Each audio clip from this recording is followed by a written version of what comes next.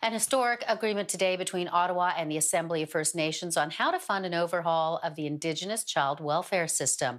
The government passed Bill C-92 last year to reduce the number of Indigenous youth in care and allow their communities to create their own child welfare systems. The legislation came into effect this year but did not include any funding. Assembly of First Nations National Chief Perry Bellegarde says this is a big step in recognizing Indigenous sovereignty. It's about improving the quality of life for our children. We know there's 40,000 children in foster care right across Canada. And when Bill C-92 was passed, it was about making a difference and making sure that those children were looked after, that they were able to be kept home in their families and communities surrounded by their relatives.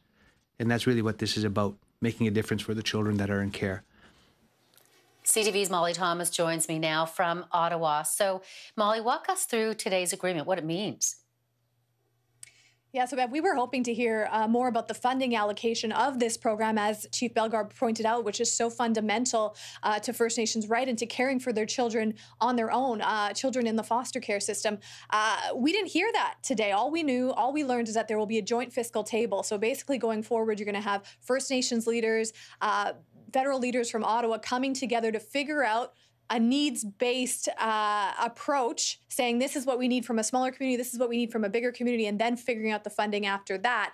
You know, critics are wondering if this is a little too slow. Like you said, this is a bill that came out last June. National standards were put in place in January for care for children, Indigenous children that would be a part of this program. And yet today in the MOU, we were hoping for some kind of funding announcement. We do know that some of the needs, though, Bev, have been established because Minister Miller, the Minister of Indigenous Services, has asked the Prime Minister for some budgetary asks. He wouldn't elaborate exactly what that means or what the dollar figure is, but there has been some asks to the Prime Minister, and we know here in Ottawa that there have been millions and millions of dollars doled out, and so a lot of critics around this are wondering if this is really the priority. The AFN, by the way, has said that a child welfare system like this would cost around $3.5 billion, but we don't have any more numbers on the table today. No, but what they were talking about today as well, Molly, is just how many Indigenous children are currently in the welfare system across this country.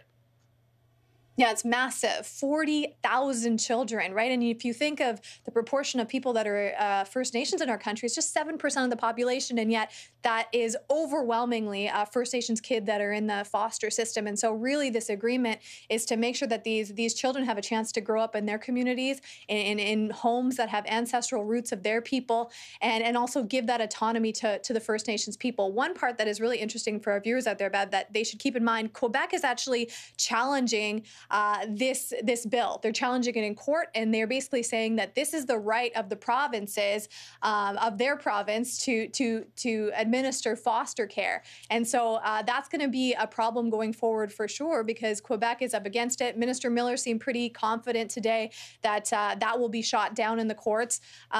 Chief Perry Bellegarde, kept saying, we really hope that provincial leaders will come together, that they'll embrace change, they'll be ready to come to the table, because they need all of the provinces on board as well, Bev. But remember, the foster care system is also a money-making side, right? That people make money off of that, the provinces do. And so this is a massive shift, not only in autonomy, but a massive shift in the way that you look at finances around foster care as well. Yeah, that court case, Quebec just wants to make sure that they keep the jurisdiction. We'll be following that.